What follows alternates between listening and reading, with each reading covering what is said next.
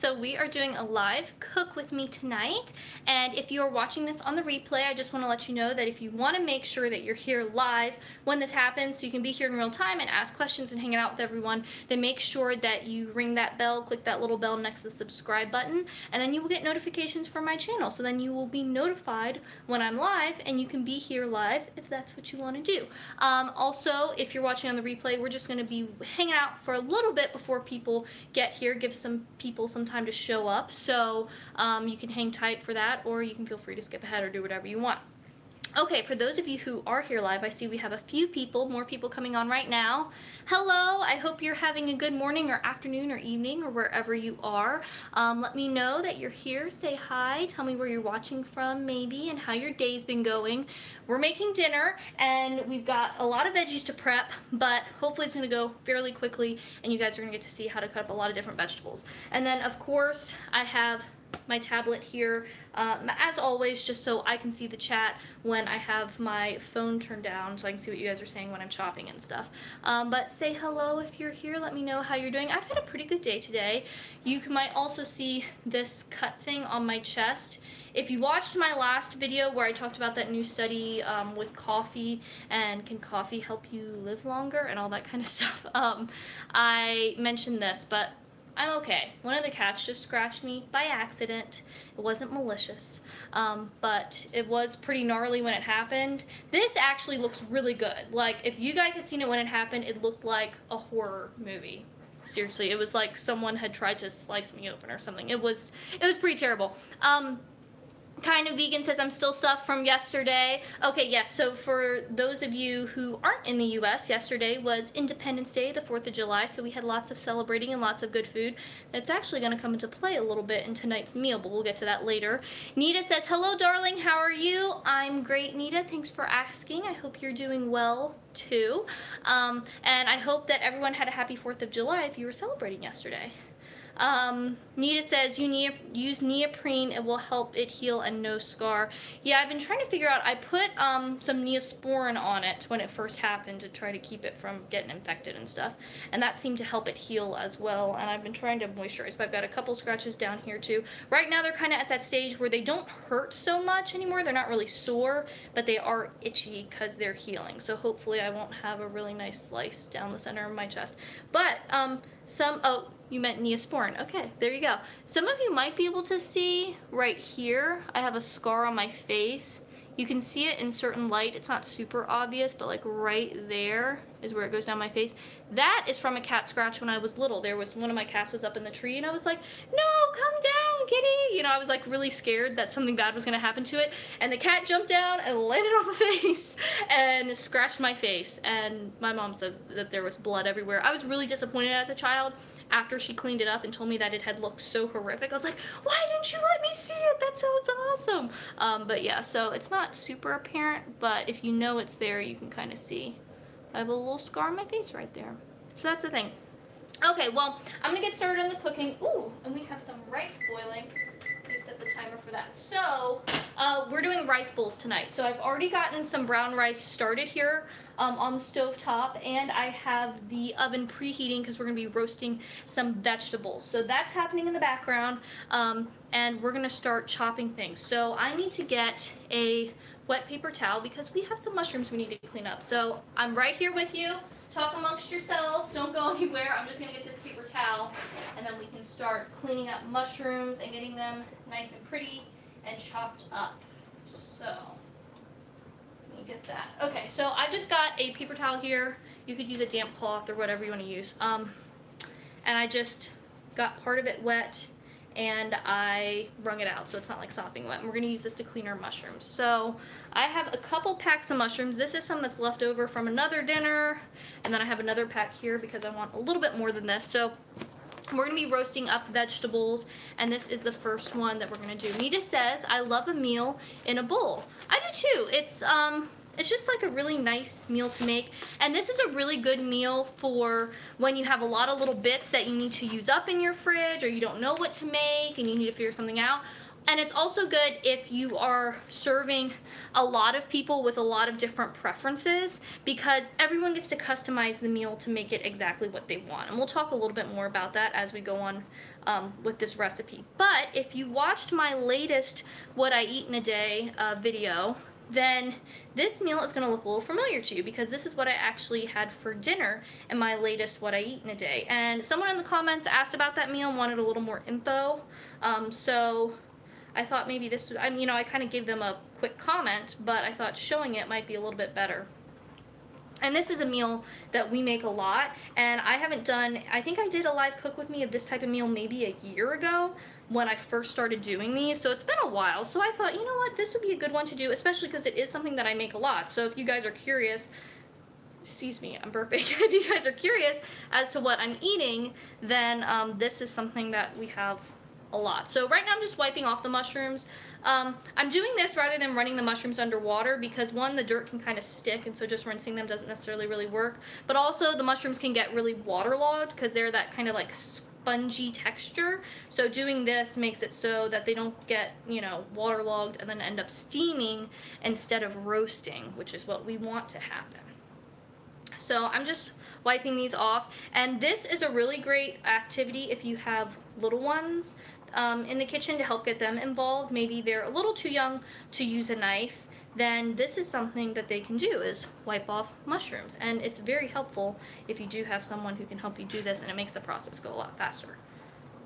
And, it's really important to get kids involved in the kitchen right from the beginning, just so they can learn those important cooking skills that they're going to need, because they are going to be, making their own food one day, and so they need to know how to do this stuff, but also to help them learn about the different foods that your family eats, and to be familiar with them, and to just feel comfortable around them, and be more willing to try different things and all that kind of stuff. Okay, so we got that pack cleaned up. Now we're going to move on to the next one. And a lot of you know, if you have been hanging around here for a little while, that mushrooms are one of Jason's favorite things. And if you don't know, Jason's my husband, and he loves mushrooms. They're one of his favorite foods. And in the past year or so, I've really been trying to be more aware of incorporating mushrooms into more of our meals, because he does like them so much. And I don't think about it because I don't dislike them, but I don't really like them either. They're not one of my favorites. But I was like, you know what, Jason really likes these, so I've been buying them a lot more, basically every week, for the past few months. And I think he's really appreciated that, because they are something that he really likes. Oh, okay, so our rice has been boiling for about 5 minutes, so now I'm going to turn it back to a simmer. And we're going to let that simmer partially covered for about 30 minutes. If I can set the timer. Oh, wait. Timer on. I started going into hours, sorry. I know you guys are over there and I'm over here and you can't see me. Okay, timer. 30 minutes, come on. Okay, there we go. So that's going. We're gonna let that simmer for about 30 minutes. And do that while I prep more mushrooms. The never-ending mushroom prep. And feel free, of course, in the comments if you guys have any questions, whether it's cooking questions or nutrition questions, or, like, what's my favorite kind of eyeshadow questions, whatever. We can talk about whatever, but the mushrooms are a bit tedious. This is also something that you could do, like, ahead of time. So we're doing this bowl type meal, and so I'm prepping all the veggies right now, but this would be great if you had some leftover veggies. Maybe you roasted up some mushrooms or some other vegetables for a different meal. This is a type of meal where you can incorporate those leftovers, or you can make them, as I am right now, specifically for this meal. Okay, we're getting there. We're working our way through the mushrooms. This is probably the most boring way to start a live stream.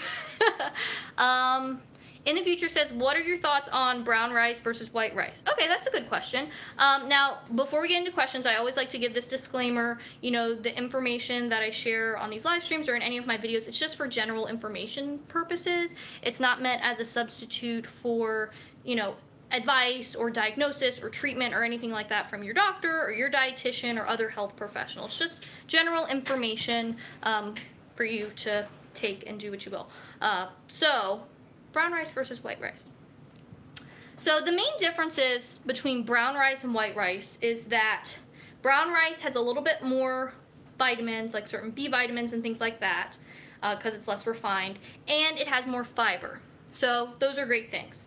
With that said, that doesn't mean that like you should never eat white rice or anything like that. I choose brown rice because it does have those benefits, and to me it tastes the same. I know some people have like they can notice a strong difference between brown rice and white rice, or whole grain pasta and white pasta. To me, I mean, if I really try, I can say, oh yeah, it's a little bit different, but I don't really care. Part of that is just getting your palate used to it. So sometimes for people, you know, I'll say, why not try mixing it half and half and see what you think if you aren't used to the flavor, because just like any other food, it takes practice to learn a flavor and be able to tell if you like it or not and learn to like it and all that kind of stuff. But the thing to remember with rice is that most of the time you're eating with other foods, right? So even though the white rice is a little bit lower in B vitamins and fiber, if you're having it with, like tonight, we're having a bunch of vegetables and stuff, they're providing a lot of fiber, and you're getting B vitamins from other foods that you're eating. So I don't think it's the biggest deal. Brown rice is a little bit better nutritionally speaking, but it's also not something to stress about. If you go to a restaurant and they have white rice, no biggie, I wouldn't worry about it. But, you know, brown rice does have those certain things going for it, so that's the deal with the two of those. All right, the mushrooms are finally clean, so now we can cut up the mushrooms. So I'm going to turn the camera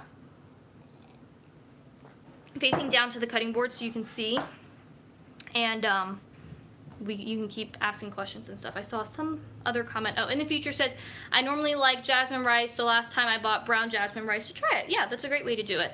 And Nolanzier14 says, hi, hello, I'm glad you're here. Okay, so let's chop up these mushrooms. I'm gonna turn the camera down. Let's see if I can get it kind of centered for y'all. And then I'm going to show you how we're going to cut this up. Now the thing with roasting, which is what we're doing, is you want to cut everything up to be similar sizes. So that, and this is true with almost anything you're cooking, you want stuff to be the same size so that it cooks at the same rate. If you have little pieces and big pieces, the big pieces are never going to cook, the little pieces are going to burn, and it's just annoying. So with these mushrooms, these are on the medium to small size, so we're going to quarter these.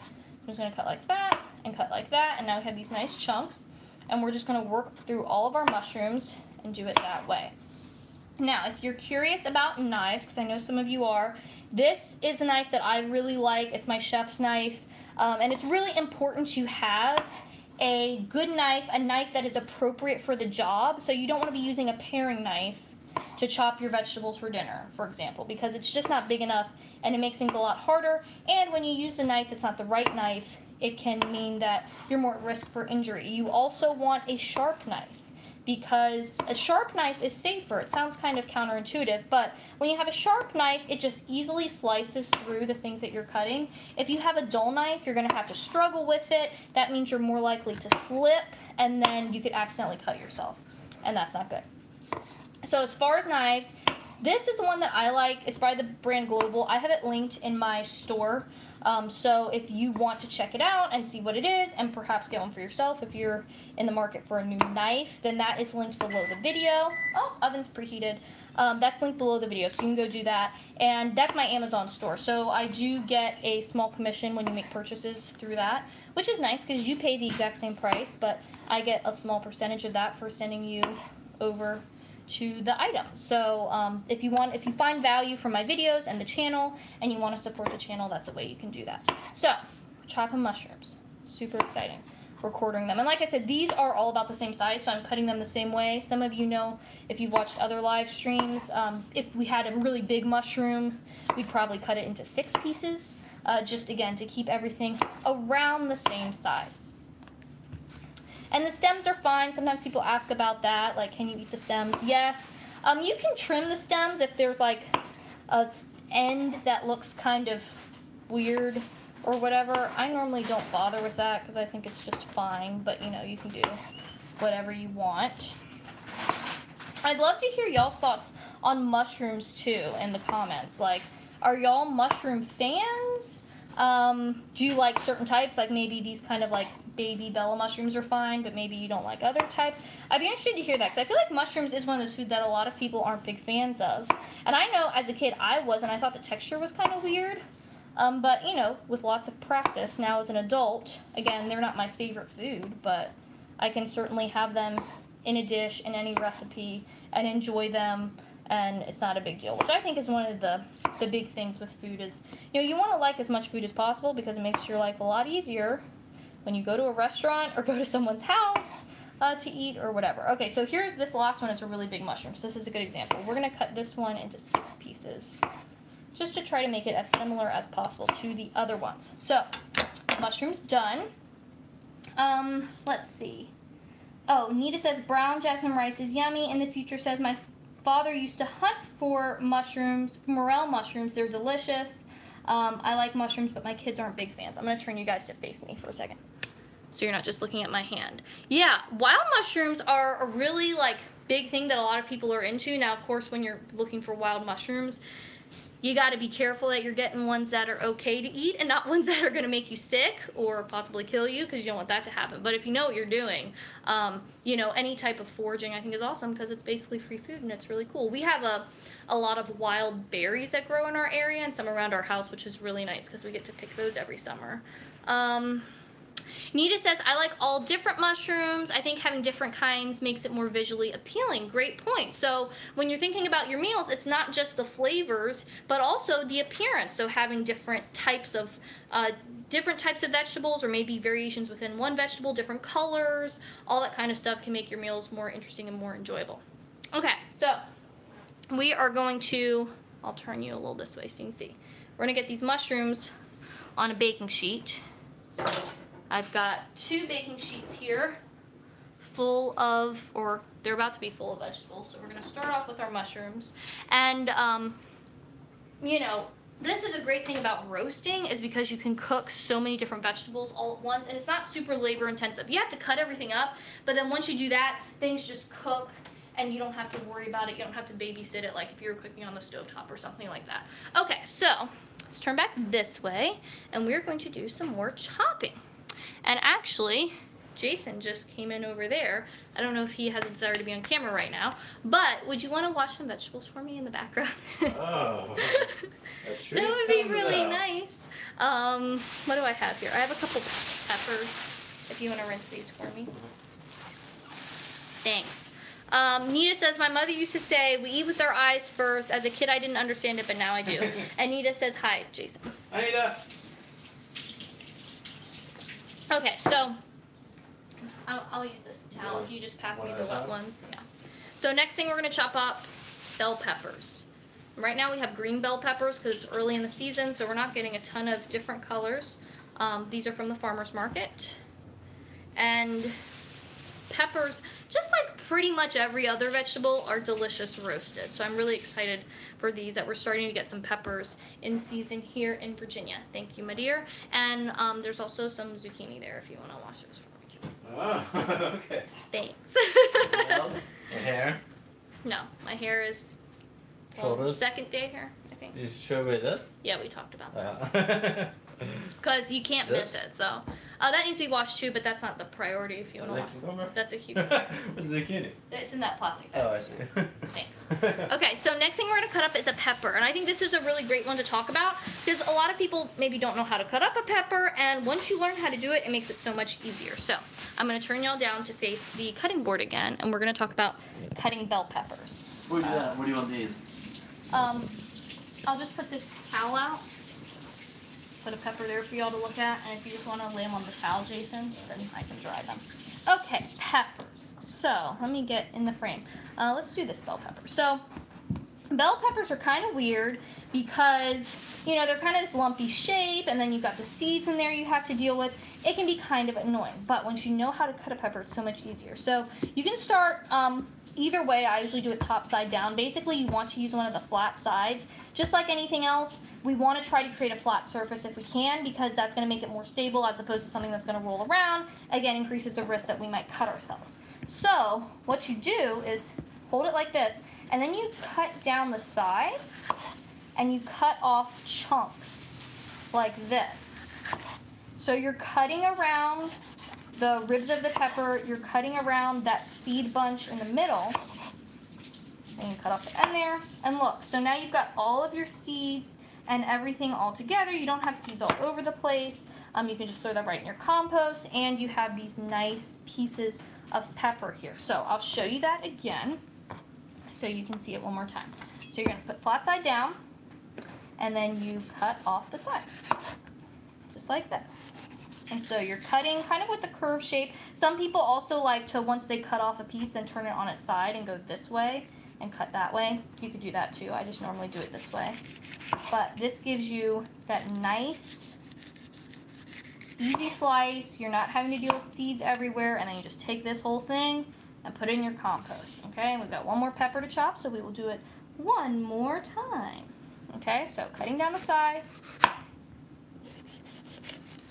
This is also a way to do it, you know, with other types of peppers too, but with a bell pepper this works especially well because you have that nice flat top or bottom, and then you can just use that to stabilize. So now we have these chunks. Now, I always like to give you guys tips for home, you know that, so if you do have kids, this is a great size to give them something like this. There are these really nice knives. I wonder if they're in my store. I think they probably are. If not, I need to add them. They're kid-safe knives. We use them a lot at the nonprofit that I work with, Dr. Yum Project, in our classes. But you know, you could give a kid a piece like this, and they can use a knife that's appropriate for them to cut it into chunks or slices or whatever. And again, just important to get the kids in the kitchen. So for this, we kind of want chunks, I guess is the best way to describe it. So I'm just going to cut these in half. But Sarah, what is your store? It's linked in the description of the video. But do you know what it is? Because I'm actually trying to type it in. Oh, I think it's amazon.com/shop/Sarah Moran Nutrition. Moment of truth. Should get you there. Oh, yeah. So Jason can tell us if the knife. If you're watching on the replay, they'll definitely be there. Because if they're not there now, Yeah, I'm the gonna knife have that them. you're currently using. Right. There. We talked about that. Happy eater. Where's those washing? Oh, no, those are kitty filters. Huh. I do not see it. Okay, I'll have to add it for y'all then. But they're really nice knives. So again, as you can see, we're cutting these into similar sized pieces as the mushrooms because again, we want stuff to cook at the same rate. So just kind of working our way through this. We have our straws in there. They're awesome. Yeah, our stainless steel straws. If you guys have not gotten into the stainless steel straws, highly recommend. The ones that we use are linked in my store. We love them. I really like them because they make cold beverages extra refreshing because the metal of the straw gets cold. Okay, let me turn you guys. You should throw in the splash guard thing. That thing's a lifesaver. Oh, you like that? You think that should be on the... Yeah, so I mean, it makes the oven cleaning process a million times faster. Okay. See, Jason's got ideas. I should ask him about this stuff. Okay. So we got the mushrooms on the pan. Now we're going to put some peppers on the pan. Let me turn you guys again this way. You guys can kind of see what's happening with the pan. So we got mushrooms over there. I'm going to put the peppers back on this one. We might have a little too much veg today, but that's okay. We'll squeeze them into the pan and try to make it work. Okay, peppers are done. Next thing we're going to do is squash, okay? So I'll turn you back this way. So we are going to be roasting, sorry, I'm really close. We're going to be roasting some zucchini. I'm trying to get the zucchini that are over here. Okay, so zucchini, yellow squash, any kind of summer squash, also delicious roasted. So I will turn you facing the cutting board again. And let me see if I've missed any comments. Oh, Nita asked about cutting boards. Okay, so I'll turn you guys downwards and we'll talk about cutting boards. Nita says, what's the best type of cutting board to use? Now, it really depends on what you're looking for. Side note on the zucchini, I'm just cutting off the ends and I'm going to cut chunks and I'm going to quarter each of these. Again, we're trying to get those similar sized pieces. So cutting boards, you want a cutting board that's the right size, first off. So we have different sizes. I have some small ones in the kitchen that we use when we're just cutting up a peach or something, or cutting up some sort of vegetable to throw in Jason's lunch for hummus or whatever. So small cutting boards are important. This is a really giant cutting board, as you guys can see. This is great for when I'm chopping up a lot of vegetables. Also, if I'm doing some sort of like bread or baked good, like say I'm making pizza dough or something and I need that space to knead or roll the dough out, or if I'm making biscuits, something like that, this is good for that too. Part of it's your preference as far as plastic and wood. I have mostly wooden cutting boards. That's just what I like. They have their pros and cons. Wooden cutting boards can absorb things like odors, which isn't great, or, you know, bacteria and things. So that's something to be aware of. But, you know, maybe you like the look of wood cutting boards better. I personally do. The other thing with cutting boards is you want to have a separate cutting board for raw meat. If you are cooking with raw meat at home, it's very important to have a separate cutting board that is only used for raw meat. And the reason for that is because of cross-contamination. We don't want some sort of bacteria in our raw meat. You know, the raw meat's going to get cooked, right? And then it's going to be fine. But the cutting board is not going to get cooked. So even with washing, you know, there could still be some bacteria hanging behind. And then say you cut up raw chicken and then you cut up a vegetable on there, some cucumbers for your kids' lunch or something. That could be a source of cross-contamination. You could get sick. Not something we want to happen. So having a separate cutting board that's only reserved for raw meats is important. And then, you know, when the meat is cooked, you put it on your cooked food cutting board / raw vegetable cutting board. So we have a cutting board that's just for raw meats. That's all that goes on there. And I think it's something a lot of people don't know is important, but it really, really is something to remember when you're stocking your kitchen. Do you want these for your lunch? Can you roast up a jalapeno? I think it's going to make like hot pepper gas in here. Oh. But I mean, you in can. A fun way? Sorry, we can roast jalapenos. Yes, for sure. I've done it before. But they me? probably need to come out sooner, maybe, than everything else. So don't do it now. I would prefer not to experiment right now. Like I roast them. Well, I broil them whenever I make like the tomatillo salsa. I put them under the broiler. I don't know. Plus, we're gonna put sriracha on our final bowls. But okay. Move this chair here and see if Luke goes up there. Oh, she very well may. We have kitties under my feet at all times. Okay, y'all, this is a lot of squash. Summer squash is one of my favorite foods. You're making squash bowls? Apparently. With squash rice? But I have a lot of squash in the fridge. That doesn't mean we have to eat it all. Jason is not a fan of summer squash. If you guys couldn't tell, summer squash is not his favorite thing. But that's okay. So that's another important thing about this meal, right? We have lots of different things for different people. I'll eat a little bit of the mushrooms. Jason will have a couple pieces of squash. But, you know, on the flip side, I'm going to eat a lot of squash. She's going to eat a lot of the mushrooms because that's what we like. So when we have these different things, it allows different people in the family to not be excluded from the meal. And it's also nice because if you have a crowd of people, like I said before, maybe you don't know what they like or whatever. If you throw in a few different things, it gives people some options. And we have a lot of squash in the fridge, so I'm just like, whatever. If I don't eat it as this, I'll just eat it straight up as a snack because I love roasted summer squash. Okay, squash is cut up.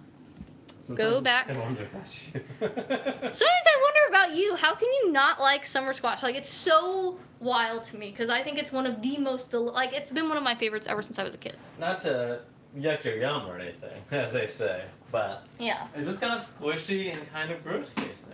The texture is a big thing for you. Yeah, well, which is funny because the texture is a big problem for a lot of people with mushrooms, and you love mushrooms. Yeah, Luna, don't get on the knife, okay? We've got a kitty here on the side. Maybe she'll agree to be in the frame. Bugger, can I pick you up? She's like, no, I'm leaving now. Okay. We're gonna put the squash on the pan now, and I think I'm gonna put it in with the peppers. I think that will work. Let me see what comments I've missed. Oh, in the future said, I would like to see the Kid Safe knife or maybe a link. Okay, I will definitely add that to my store. Link that. What are they called? You could go on my computer right now and add it if you want. Okay, add it to the chat. I have the store open. Yeah, just add it to the store. Jason's gonna go add it to the store right now.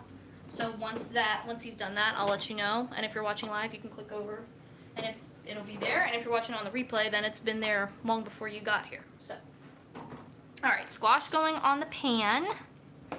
Well, this is a lot of squash.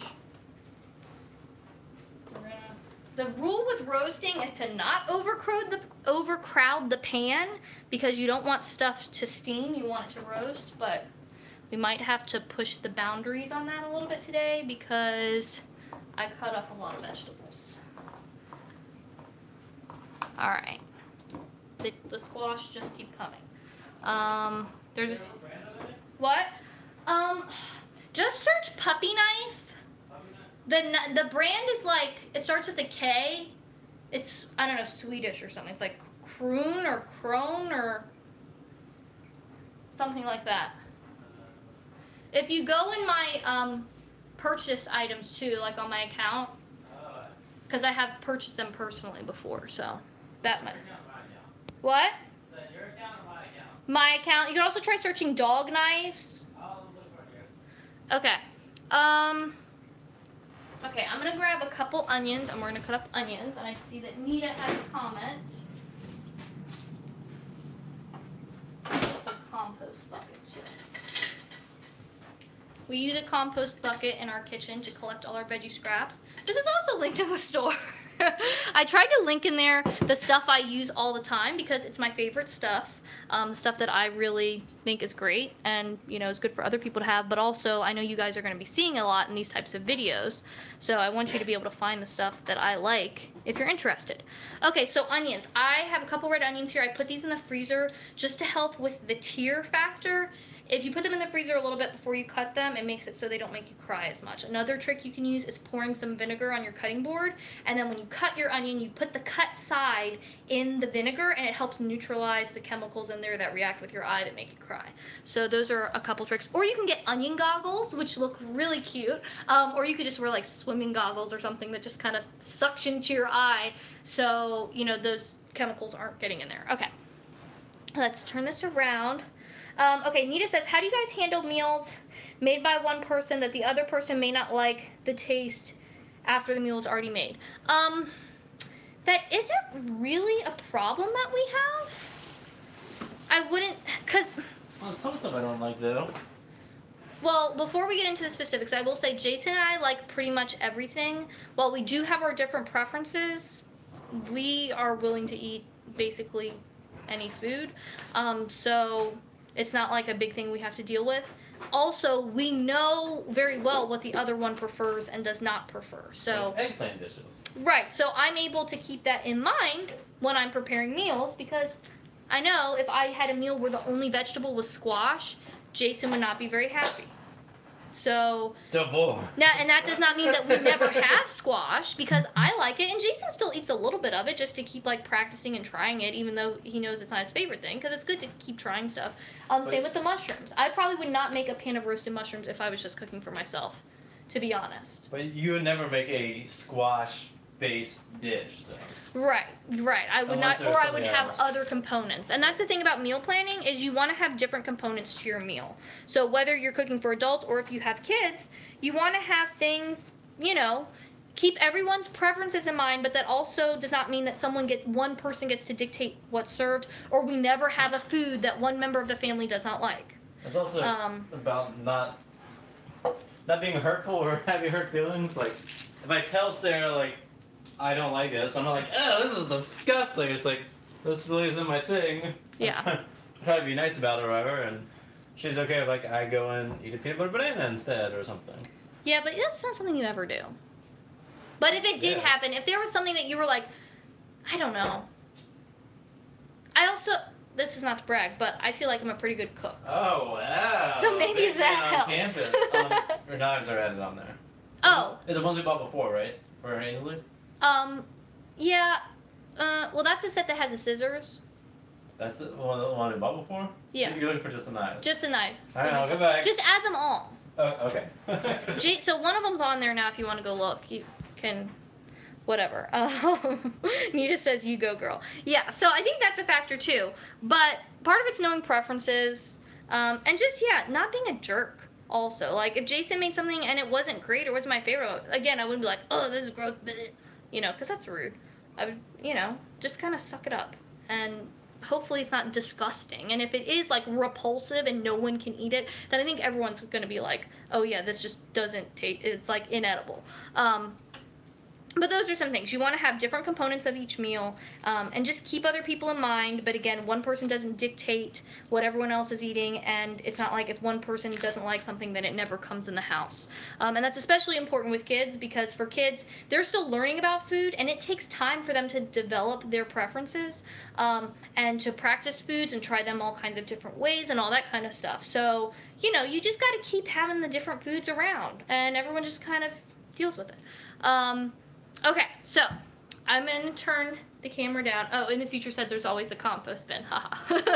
Yeah, and if we have leftovers, sometimes there's something that Jason will eat a lot more of the leftovers of, or I'll eat a lot more of. Sometimes if it's something that one of us really likes and the other one isn't that into. Okay, onions. So I'm going to turn the camera down again to the cutting board. Okay, so we're going to cut these onions into wedges tonight. So this is kind of the basics of breaking down an onion. So you cut off the top, cut it in half, then we're going to peel off this outer layer of papery stuff. There we go. And if we were going to, dice this, then we would go about it a little bit different from this point forward, but we are not dicing today. We are doing wedges, so I'm going to show you how we do that. If I can get the last little bits of onion skin off. There we go. Okay, so since we want wedges, because again, we want our pieces in similar shapes and sizes, I'm cutting off the ends like that. And then I'm just going to go around and cut us some nice onion chunks. Okay? Did you add them? Yeah, if that isn't it, then I give up. Okay, all the knives should be on there now. So if you want to see the kids' knives. There's one puppy, serrated knife, and one puppy, normal knife. Yeah. That's what you're talking about? It's a set of two? No. I couldn't find the set of two. You just put one of each? Yeah. Okay, yeah, that's fine. The set of two didn't exist. Okay, yeah. Unless maybe it was there, I can find it. That's fine. You guys know how to use Amazon too. Once you get in there. Well, yeah, I guess you can find the silhouette from there, but I was trying to type in Coon puppy knives. It's did you want this really sharp knife? I'm like, no, that's not what I want. I want some puppy knives. Okay, so the puppy knives are there now. Yeah. They're great for kids. We start using them in the Dr. Young Project Kitchen at age 3 for kids to use. They're nice because they'll cut food, but they won't cut a child's hand, and they are the right size for kids' hands, and it gives them some cues, like the puppy has a little tail, and you want the tail end pointing up in the air. The puppy has a little ear, and that's where you put your finger. So it's a really nice tool for kids. And the thing with the puppy knives is, yes, they can't cut kids, but that doesn't mean we tell kids it doesn't matter how you use it. You still want it's a tool to help them learn proper knife skills and technique to be safe in an environment where they can't get hurt. So when they start using real knives, they already know how to do everything. So you want to treat it like it's a sharp knife, so they're learning the skills. And now, as you can see, I'm crying because of onions. I think I left them sitting out on the cutting board too long while I was running my mouth, so they're not quite as frozen. Jason, because you're being my assistant, will you get me a tissue? Oh, yeah, sure. Woo! Okay, the rice is towel? done. A tissue would be great, but can't do that. Woo! Alright. So. Oh, no, we're out. Yeah, I think there's some in the other room. No, it's fine. I'll use this dish towel. I got it. Okay, thank you. Alright, so while he's doing that, and I'm crying, let's put these onions on the pan. We can get these going. So, onions are going on the pan with the mushrooms. Like so. And I'm going to rinse the onion off my hands real quick before I wipe my eyes, because we don't want to make this situation worse than it already is. Okay. In the future says those knives sound great. My kids love puppies. Yeah, they're super cute. Yeah. And what we always tell kids, let me get the tears off my face. We always tell kids is you want to, you've got your puppy knife and you want to hold your hand like a kitty claw. So you want to tuck your fingers in. You don't want your fingers hanging out because that's how you cut off a finger. So you make a kitty claw and you have your puppy knife, and they can learn how to chop. And they're really cool and really fun, and I think they are just the cutest thing ever. Okay, stuff's in the pan. Now we need to season all of this up. So let me get the stuff for that. All right, so we've got some seasonings, and now I need some oil. Boom. Okay, so we're gonna put all this stuff on the pan, and the rice is fine. It's just sitting here, you know, and it will stay warm while the veggies cook. So we are going to take this salt, and I'm gonna sprinkle it on everything. So with roasted veggies, there's kind of a basic recipe, but again, you can then make any modifications you want. So salt always goes on there because salt makes everything taste better. It enhances flavors and is important in cooking to make your food taste good. So we're gonna sprinkle some salt on there. Now you can just use salt as your only seasoning. That's perfectly fine. I like to always add garlic powder to my roasted veggies because garlic powder makes, just like the salt, it makes everything taste better. So Makes the world turn. yeah, we're gonna pour in some garlic powder.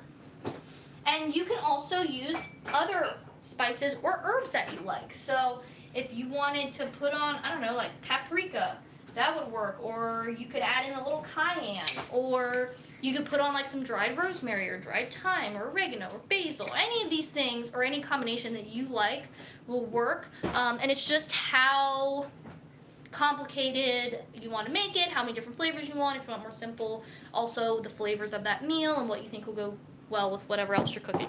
And I did see another comment come through with a question, so I'm not ignoring you, but I'm gonna get these in the oven and then we'll talk about it. Should I pack this? You can. Well, it's gonna go back. It's a little bit of stir fry, yeah. I figure I'm gonna eat it, right? It's not, I don't know if it's enough for you to have a full meal out of it though. We'll put something else on top of it. Okay. Alright, so now we're gonna put on our oil. You need oil for roasting. So this is some olive oil. This olive oil is also linked to my store. We've got all the things in the store today. So if you want the specific brand that I'm using, then it's here. This oven is linked to my store. This These oven mitts, is linked to my store. I feel like I'm like on QVC or something. Like, and you too can have this olive oil. No, I just know that people want to know what I'm using. So. This husband watching vegetables also in the store. You too can have a husband to wash your vegetables. Okay, we got the oil on all the veggies. Now we're just gonna toss everything up. Just to get the oil and the garlic and the salt all kind of coating everything. Let's do a quick toss here.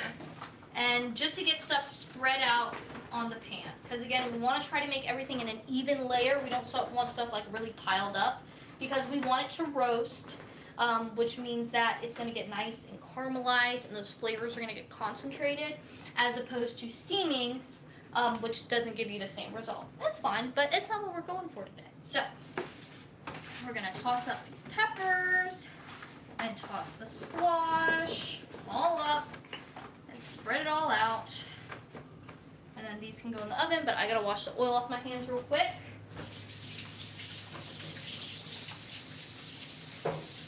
That's done. Okay, so, veggies are going in the oven.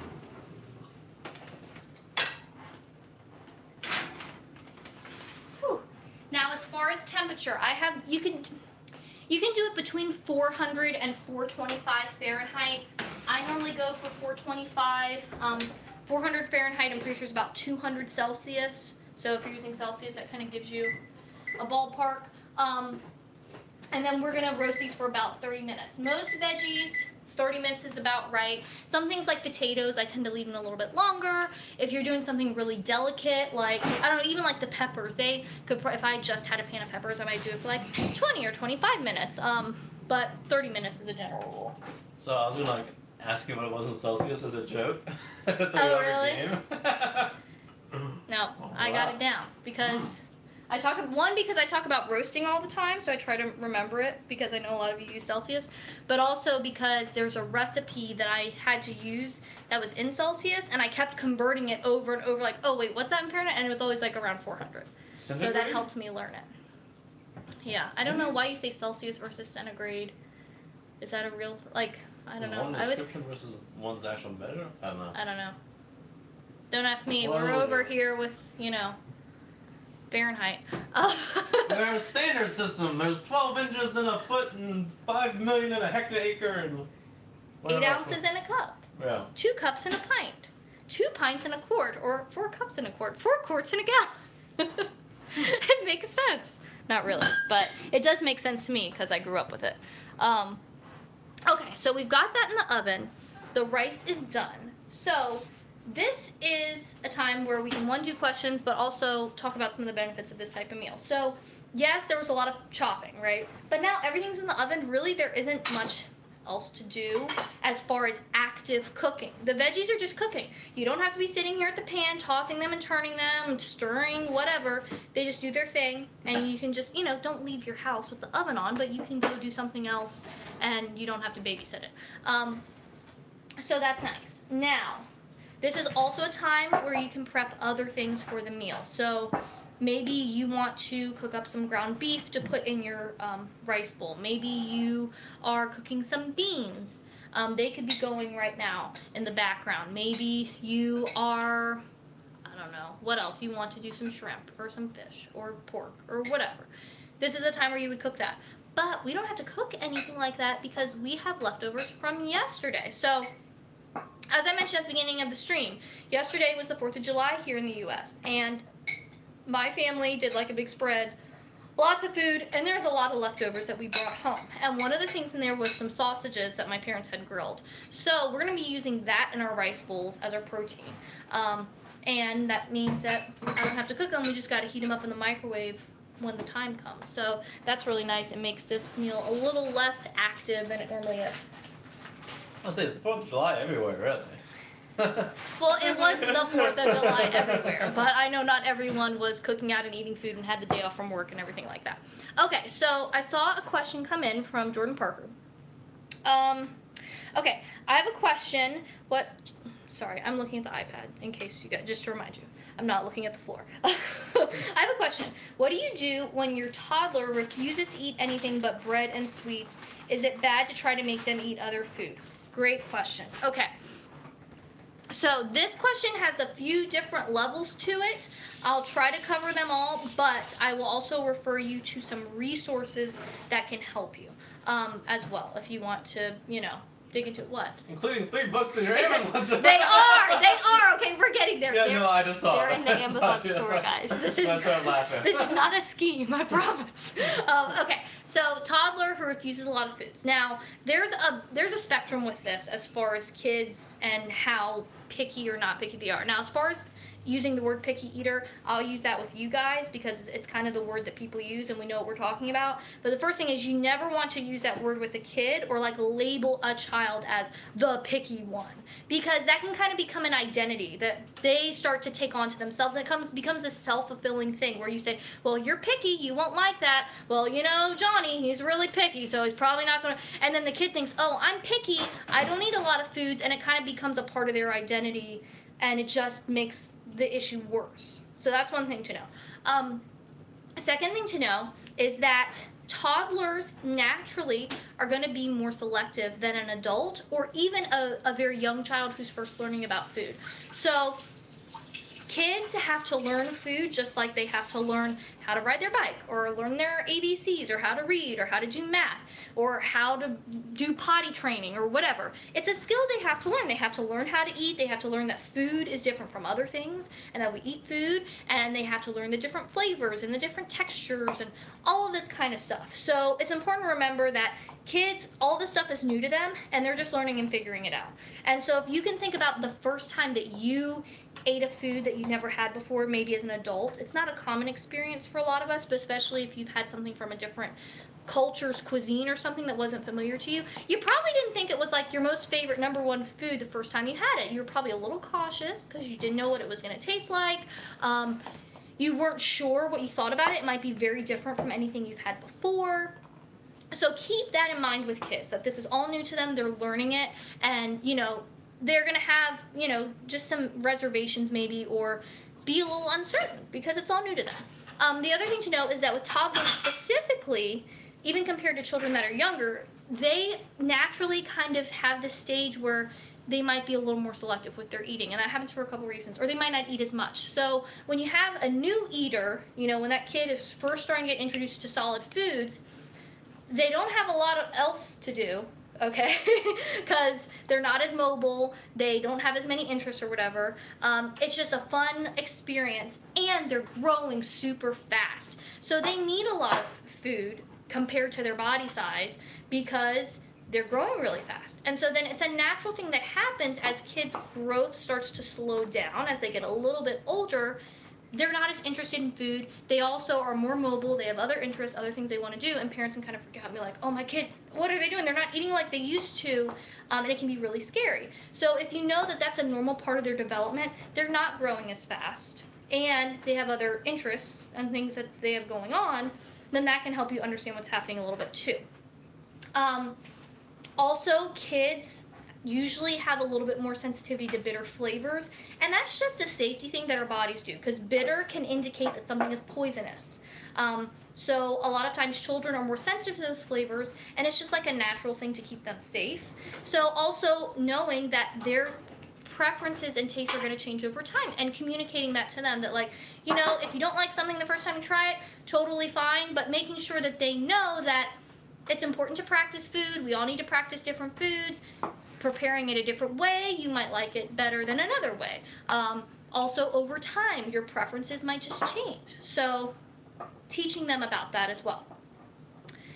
Now, if your kid is only eating a few things, it's hard to know because I don't know your specific situation, and that would be something that we'd have to work on more on one-on-one, which is an option if you want to do that. But a few things that can help is, one, the division of responsibility.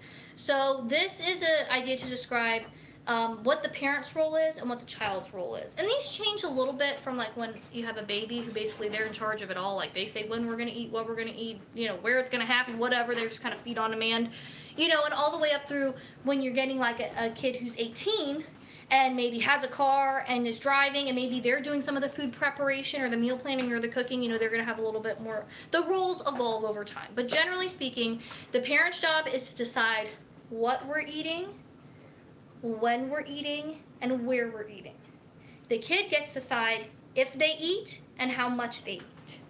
So, parent, your job is the meal plan, what we're eating. Tonight for dinner, we're having rice bowls with roasted squash, mushrooms, peppers, onions, and all the other stuff, you know, that we're about to do here, okay? When? 6 p.m. Where? At the dinner table in our home. That's your job. So then once you get that food on the table, everyone's there, your job's done. Then the kids get to decide what they would like to eat from what has been offered to them for that meal. So they aren't going in the cabinet and picking out other stuff or making you cook something else. They get to decide if and how much they eat. So am I going to eat any of this stuff? And how much of it am I going to eat? And once you divide those two roles, it takes a lot of the stress out of meal times, because you're not trying to micromanage everything that's going on. They feel comfortable and relaxed. We want to make meals a pleasant experience. We want food to be a pleasant experience. And there's a lot more details we can go in with this stuff. If your child is very selective, the big thing is keep exposing them to food. Have them involved in the chopping and the cooking, okay? If they are hands-on, that's great. Even just touching stuff, smelling it, if you have a garden, growing it, picking it, helping you at the grocery store to pick things out, getting them involved with food wherever you can, and just keep offering the different things. So when you have a meal, have a mixture of things that they tend to enjoy, maybe some new foods, maybe some foods they don't like as much. Talk to them about how it's important to practice and all of that. And, you know, just it's about the consistency and the constant exposure. And they don't get a second meal. If they don't want to have what's here, too bad. We're not, you know, mom or dad or whoever in the family is not making another meal for you. You just eat from what's offered. Now, again, obviously, I'm not going to give Jason a plate of roasted squash and be like, this is dinner. And you don't want to do that with your kid either. You want to have a few different options, like I just mentioned. But also them knowing that, like, you know, table manners and, like, you don't get a second meal, because if you're just making extra stuff for them, then they're never going to feel like they want to try stuff. Also, hunger is important. Kids don't need constant snacking. They need regular meal and snack times, breakfast, snack, lunch, snack, dinner, opportunities to eat. They may eat or not eat. But, you know, you don't want to be filling your kids up with stuff all the time throughout the day. And then they get to dinner, they're not hungry. Of course they're not going to eat because they're not hungry for it. So those are a few things. Now, resources. First, if you want one-on-one help, I'm available. You can work with me. I do take one-on-one clients, and this is something that we can work on together. So if that's something you're interested in, My email's in the description of the video. Shoot me an email and we can chat further and get that figured out for you. As far as books and resources, on my Amazon store, there are a lot of books there that are really great. Raising a Happy Healthy Eater is a great one. What is it called? Child of Mine by Ellen Satter, that talks about the division of responsibility. Also, just the Ellen Satter Institute website is great, has more information on the division of responsibility. For really little kids, Fearless Feeding, that's a good one. Your kid would probably fit in that age group for that one too.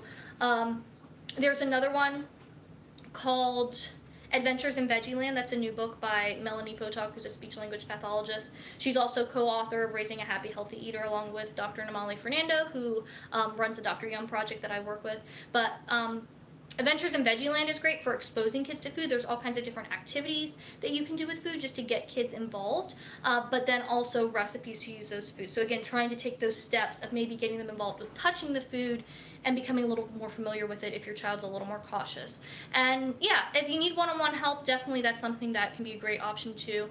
Working with someone like me, a dietitian, to help with it. Sometimes kids need extra help, like at home, with the actual process of eating, so a speech-language pathologist can help with that. But there's lots of resources out there. So I hope all of that was helpful for you and gave you some ideas, and then some other things you can do to go forward. And for those of you who have no interest in that question, that was a really long answer, but I hope that you found it helpful in some regard. Did you mention Raising a Happy Healthy Eater? Yeah, Raising a Happy Healthy Eater, Fearless Feeding. You also have one called Born to Eat. Oh, Born to Eat, that's a good one. I think that might veer a little bit more on introducing foods. Yeah, the Adventures in Veggieland you said, and Child of Mine you said. Yeah. And then a bunch of intuitive eating that's not related to that, though. Yeah, it's kind of the adult version, I guess. So yeah, if you go in the store, there's all kinds of books. Okay, so we've got the veggies roasting. Let me see. Oh, a little bit more on that. Is it bad to make them try other foods? So that kind of goes back to the division of responsibility. You never want to be force-feeding your kid, but you want to expose them to different things. So having different things at the meal that they're not a big fan of is totally fine. And then they get to decide if they want to eat it, how much they want to eat it. If it becomes this high-pressure environment of like, you need to have 2 bites of this and 2 bites of that and whatever, one, it can mess up a child's their attunement to their hunger and fullness cues, because as adults, we're not a good job really of judging how much food anyone else needs, because everyone's different, but also especially with a kid, because their needs are so different from ours, depending on if they're going through a growth spurt or not, all that kind of stuff. So it can mess with that. Also, that kind of high pressure environment can create a few different reactions. If you have a child who is very much like a rule follower or just wants to be a people pleaser, they'll just go along with it and do what you say. And that might feel good as a parent, like, look, they're eating the stuff. But again, maybe they're eating when they're not hungry, or maybe they're like choking down this thing that they really hate, and now they're never gonna like that food because they just have this negative experience of like, this tastes gross, but I just have to eat it. And again, with kids, we want them to get the nutrients they need now, but it's also about when they're 30, what are they going to meal plan for themselves? When they go to the grocery store, are they going to buy that food? Or are they like, nope, that food, I had to eat it when I was a kid, it was the worst thing ever, and I never want to have it again now that I'm an adult. If you have a kid who is maybe a little more like rebellious, then they might take the approach of like, you want me to eat that thing? Well, guess what? I'm never eating it. And mealtime becomes this like fighting battle thing. So depending on your child's personality, the results, the way they behave might be a little different, but the result is the same, as that they're not getting introduced to the foods, and or they are, but they're not enjoying it, and you know, it's kind of not the point, right? So I hope that was helpful for you. Okay, rice has been done. The veggies are cooking. We're gonna prep a couple more things for our rice bowls now, and I'm gonna get a drink of water. Do you want to comment on people worrying about protein? Kids or not get into that? It's a whole other thing. I mean, if you guys have more questions about feeding kids, this is really a topic that I work with a lot in my professional work, but I don't talk a lot about on the channel, and I have mentioned I want to talk about it more because I really think it's important and interesting. So if you guys have other questions, either for the live stream or for video topics, like that, what I just did there, that could definitely be a video maybe a couple video topics that's a little more like concise and not me like, you know, just spouting stuff off the top of my head. Just get this video later and just chop off the ends and boom, video done. No, I wouldn't do that. I would. It's like, why is she also all hot and sweaty? Like, why is she in her kitchen? There's still like beeping in the background. Why is her husband talking? Yeah, plus no one's gonna find this because it's like, what, an hour into a live stream? Well, you cut the ends Yeah, off, no, right? but I'm saying for this video, like, Right. unless you're here hanging with me, you don't know what's up. Okay, Nita says, maybe prepping foods in different ways. Yeah, that's an important thing to talk about with kids, is that the way something is prepared can be very different. So a raw cucumber just by itself is different than dipping that in some sort of hummus or ranch or tzatziki sauce or whatever, is different from a pickle, is different from maybe a cucumber in some sort of salad with, you know, fruits or other vegetables or whatever. So that's just one vegetable, but you could have it so many different ways, so many different preparations that change the flavors and the textures and all that kind of stuff. So keeping that in mind, exposing your child to foods in different preparations, and also just teaching them about that, like how the way we cook foods can make them taste different. And that can be fun because it gives us variety in our food, but also you might prefer something one way compared to another way. And, you know, that's part of them learning about food and also exploring and learning about their own preferences. Okay, so let's work on some more vegetable chopping, okay? There's more chopping to do. I'm gonna grab a couple bowls because we have a couple things that we're gonna do raw with the rice bowls. Do you need me for anything? Or have to check? I don't think I need your help. Did you wash off that cucumber? Wash off your cucumber? Yeah, No, the one no, I here. did not. Okay, thanks. I just needed to know. He'll have one in the fridge. I think this one will be. I think we'll use the whole one. Okay, so let me rinse off this. So we've got the roasted veggies. Now we're gonna chop up some raw veggies for our rice bowls. So we've got a cucumber here, and we're just gonna do this in a nice dice.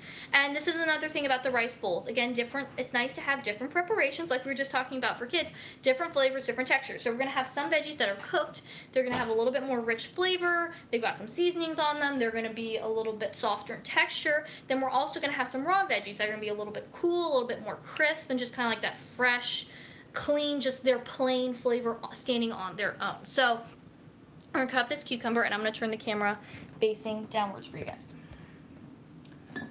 And feel free to ask any other questions as we go. But with this cucumber, we're gonna do a dice, like I said. So make sure that's kind of in the frame for you guys. And this again is something that kids can help with. So first thing we're gonna do is cut off the ends and get those out of here. Then I'm gonna cut this into, let's do 3 chunks. And let's I'll cut them in half. So an older child, you could give them a piece like this and they could cut it. If you had a smaller child, you can pre-cut it. So we're gonna cut these little sticks. And so a smaller child with those knives, you could give them like one of these and say, okay, we're gonna cut it into small pieces, and they can help you. If you're cutting it yourself as a grown-up, we're just gonna pull them all together and run our knife through. We're just doing thin, small cuts, because this is something we're just gonna put in a bowl and have with a spoon for people to grab. So that's one chunk, and then we're just gonna go through the rest of this cucumber and do the same thing. Boom, boom, boom. And dicing across. And this is actually a perfect example, you know, talking about people's preferences. Cucumbers, I am not a big fan. And I talked about this a little bit in a recent video where I talked about things that my parents did that I think made a big difference in helping me to eat a lot of different foods. But, you know, cucumbers are not one of my favorite foods. I did not like them as a kid. I would never choose them. But I did love pickles. So one thing my mom did was tell me that pickles are made from cucumbers. So that was already kind of learning, like, oh, the way you prepare something can make a difference. But also, I had to practice cucumbers a lot. Like, it was a conscious effort. I remember, especially in college, really working on it. Like, cucumbers are on a lot of different things, and they're very common. And you know what's annoying? When you can't eat something that's very common because you're either kind of like chewing through it but not enjoying it, or you have to try to find stuff that doesn't have anything or whatever. It's just annoying. So in college, I was like, I'm gonna work on this cucumber thing. So I would get cucumbers on my sandwiches. I would get cucumbers in my salads. You know, mixing them in with other foods that I liked. It wasn't like I was just munching on raw cucumbers, but working them into other foods. And you know what? Cucumbers are not my favorite. I do not want to sit down and eat slice after slice of raw cucumber. But can I enjoy them in a cucumber salad with some fruits or some other vegetables? Absolutely. Can I enjoy them in a meal like this where I'm going to scoop them into this other bowl of all these other flavors that I like? Yes, and I actually really enjoy the flavor that raw cucumbers give to a dish like this, even though I'm not a big fan of them on their own. So that's a personal example for me. Okay, I'm going to get these cucumbers into a bowl on the side.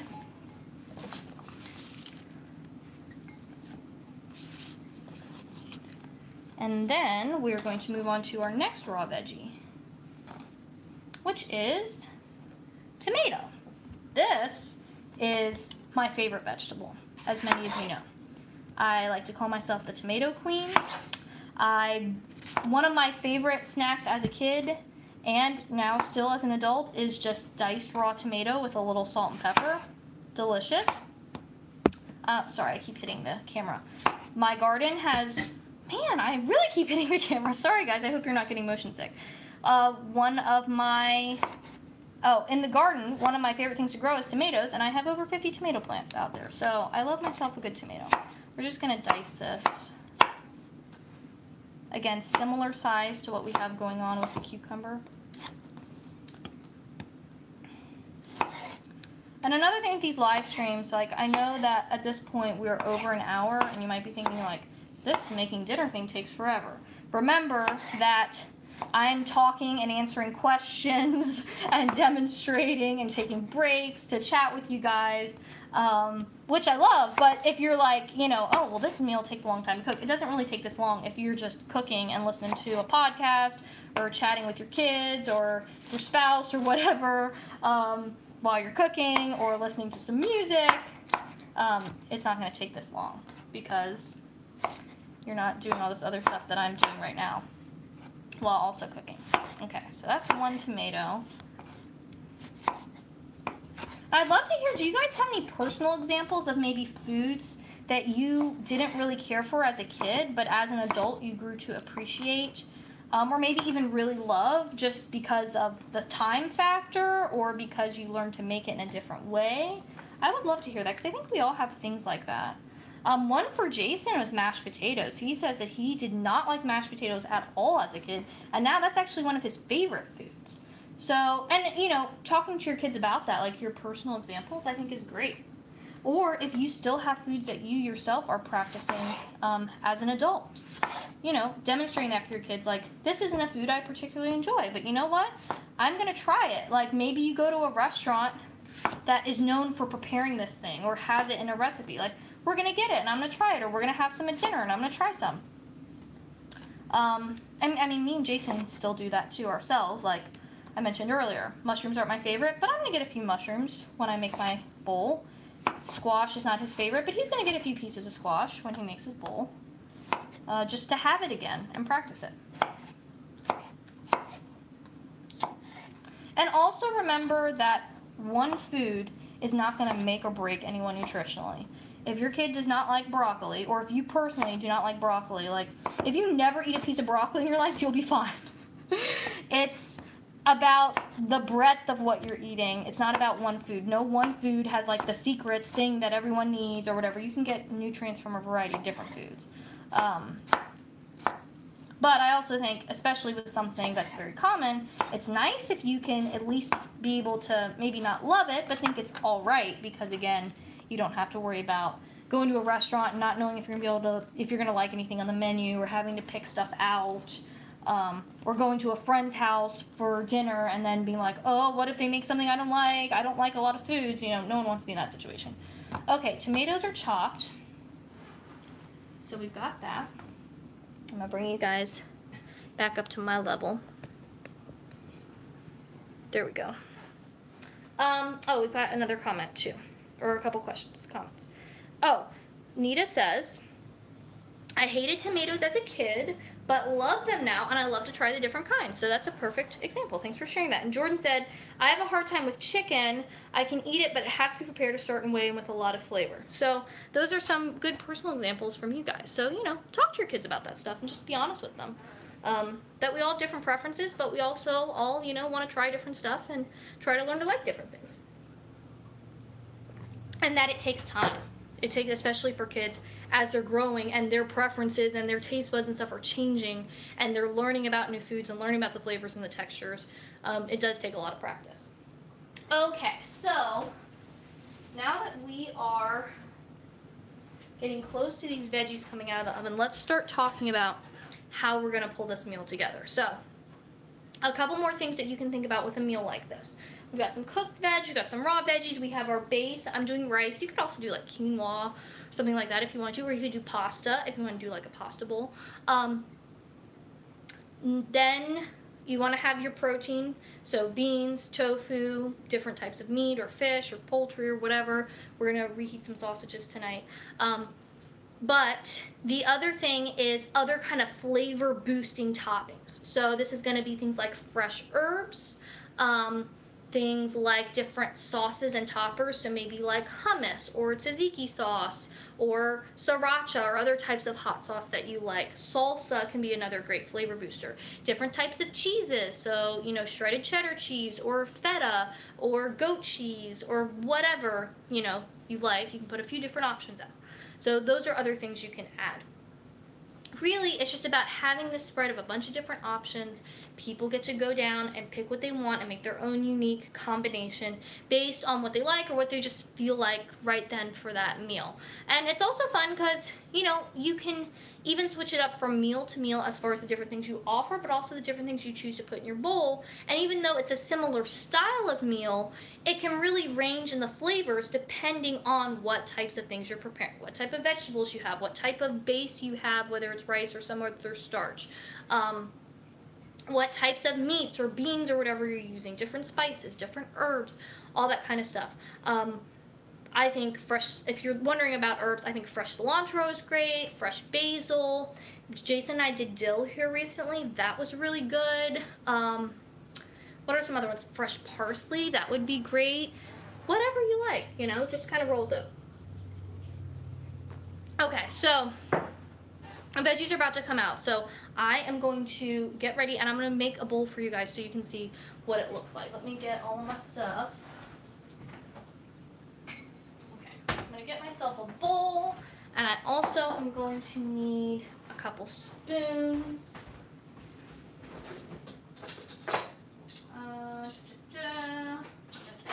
Fork, spoon of rice. Sorry guys, I'll be back in a second. Okay. So I will turn y'all to face this way a little bit. So you see I have the rice there sitting on the pan. So I'm going to take this, and we're going to fluff our rice up.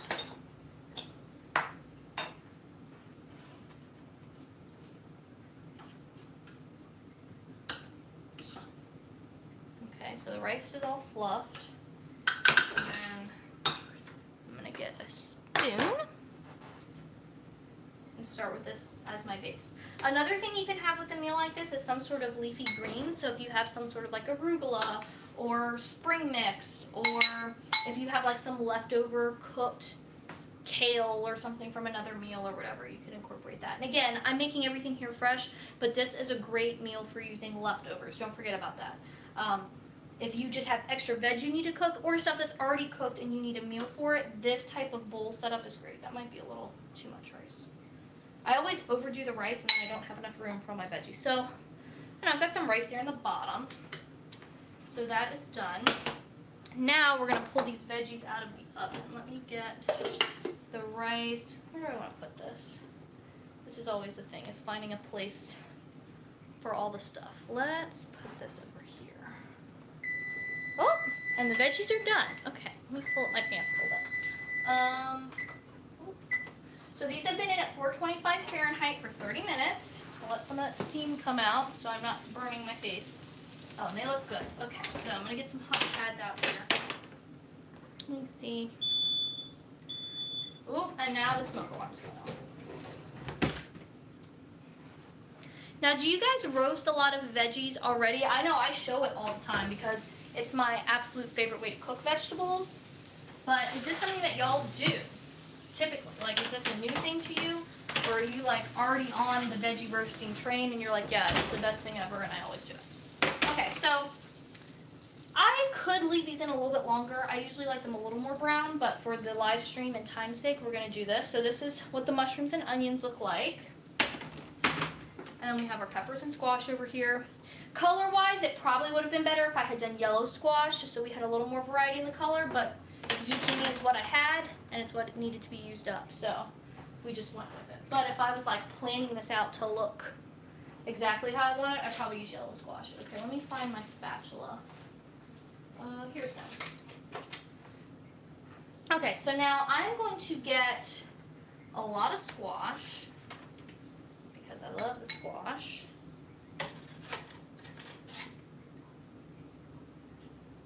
And you can see, like, this one, this is really hot. It's got a little bit of, like, crispy brownness. Whew, that's hot.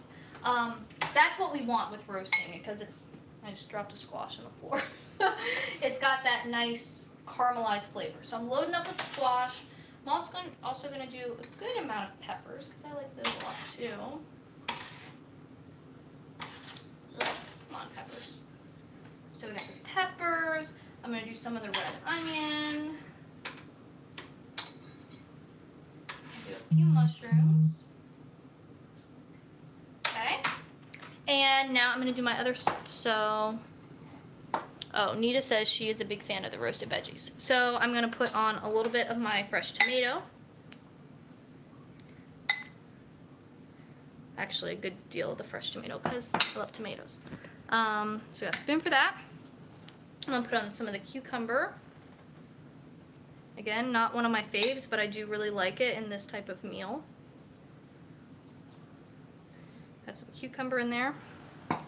I am going to do some basil later when we actually get ready to eat, but I got to go out in the garden and pick that, so pretend the basil is here. And also, I'm going to do the sausages, heat those up right before we eat so they're nice and hot.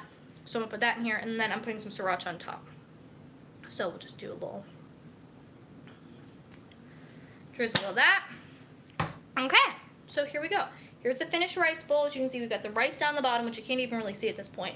And then all the veggies on top, and then again, I'll have the sausage, and I'm going to sprinkle some fresh basil. But that's how this type of meal comes together. And everyone gets to go and customize it, and it's really great. So I hope you guys found this helpful watching this and you enjoyed it. I am going to get ready to eat dinner with Jason, and then I have a class I have to go to at the gym, so it might be cutting a little close, but I think I can do it. I hope you guys are having a great morning or evening or afternoon, whatever time it is, wherever you are in the world. I really love doing these live streams and hanging out with you guys, and I will see you again in my next video. Bye!